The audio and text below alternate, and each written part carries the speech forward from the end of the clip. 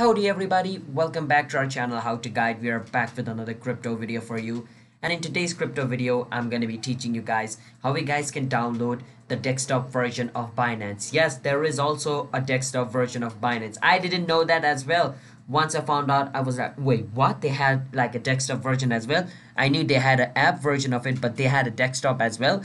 I only used Binance in desktop by going to their browser version, but you don't have to go to the browser version anymore. You can download their desktop software on your PC and install it. How you guys can do that is just watch the video until the end. But before that, if you guys are new to our channel How to Guide, then don't forget to hit the like and subscribe everybody.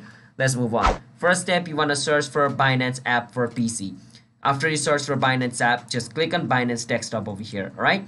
It's gonna take you to the official website of Binance. Just make sure your URL says this, because there's a lot of fake websites which look similar to Binance, and if you download a third-party app, then they might like take your login info. So just be careful with anything related with crypto, because it's pretty easy to get your crypto hacked nowadays. There's a lot of hacker going around, right? So be careful. So just click on download now. Wait for some time until it downloads. Once it starts downloading over here, wait for some time until it fully downloads. And once the app downloads, just click on it and wait for some time until the installation file opens up. Once it opens up, just click on OK, because I want to choose the English language, but if you want to change it, you can.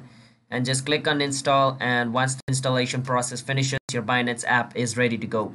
So that's how you guys can download Binance app for PC. If you guys found our video helpful, then don't forget to hit the like and subscribe to our channel, and bye bye everybody. Peace out.